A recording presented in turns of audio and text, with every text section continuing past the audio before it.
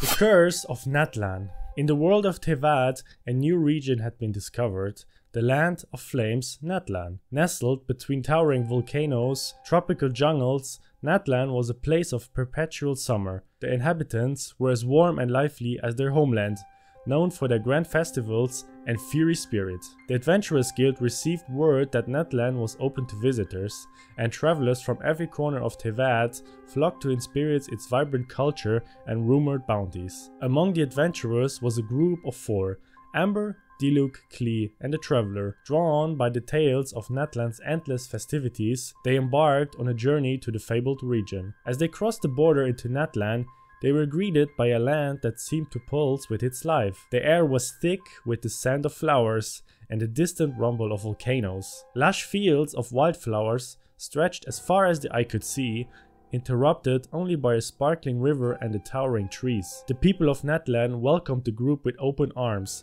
inviting them to join to the Festival of Flames, a celebration of NATLAN's rich history and the blessings of the Pyro Archon. The festival was a kaleidoscope of colors, with fireworks that lit up the night sky and music that echoed through the valley. The adventurers were captivated, their worries melting away in the warmth of the inhabitants' hospitality. Yet as the day passed, something felt off. Klee, with her natural curiosity, wandered into the jungles surrounding the city. She noticed strange markings carved into the ancient tree symbols that didn't match any language she knew. When she asked the locals about them, they quickly changed the subject, their cheerful expressions flattering for just a moment. Diluc, ever observant, noticed that despite the endless celebrations, the people of NATLAN seemed tired. Dark circles under their eyes, forced smiles, and a nervous energy that contradicted the supposed joy of the festival.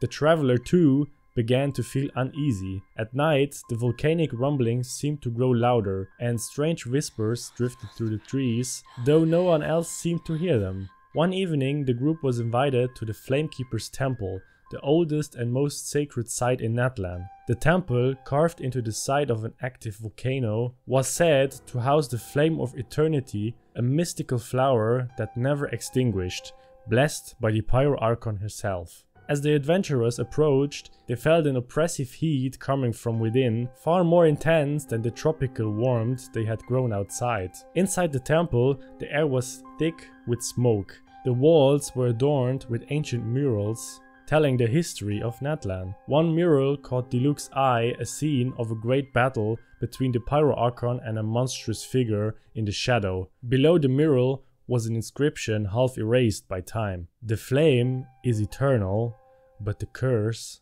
is older.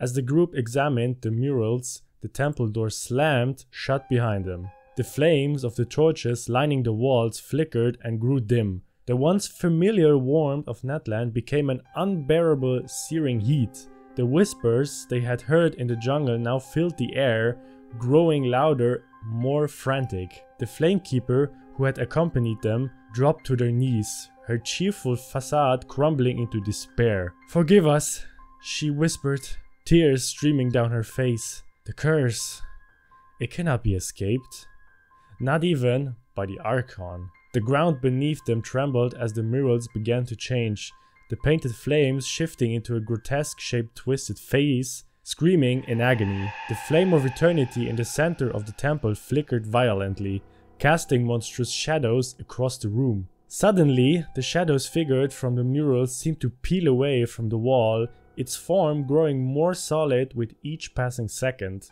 It was a creature of nightmares, its body a mass of writhing darkness, its eyes burning embers like fire. The temperature in the temple skyrocketed, the heat now suffocating, burning their lungs with each breath.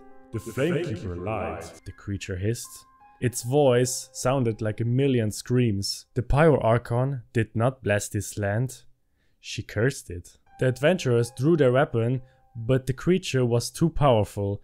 It moved with the speed of a flame, slashing at them with tendrils of burning shadows. The Traveler fought back with all their might, but for every blow they landed, the creature only seemed to grow stronger. As the battle raged, Klee, ever the explosive expert, threw a bomb at the creature. The explosions rocked the temple, but instead of harming the creature, it shattered the Flame of Eternity's pedestal. The sacred flame extinguished instantly, plunging the temple into darkness. For a moment there was silence. Then the creature began to laugh, a sound that echoed through the temple like a death knell. "You have freed me, fools. The flame was my prison, and you have destroyed it. Now I shall consume this land and all within it." The temple walls began to crumble as the creature unleashed its full power. The group was forced to flee, barely escaping as the structure collapsed behind them. Outside, the sky had turned into a sick red, the once lush and vibrant landscape now withering under the creature's curse. The people, now revealed as cursed souls bound to the land, began to dissolve into ashes, in their joyful faces written only terror. The once celebratory air was now filled with cries of despair as the curse spread, consuming everything in its path. As the adventurers fled NATLAN, the truth weighed heavily on their hearts. The land of flames had not been a paradise, but a prison for an ancient evil, and in their ignorance, they had unleashed it upon the world. As they crossed the border, the traveler glanced back one last time. The land they had left behind was now a smoldering ruin, and the sky above NATLAN was filled with the creature's terrible laugh that would haunt them for the rest of their lives.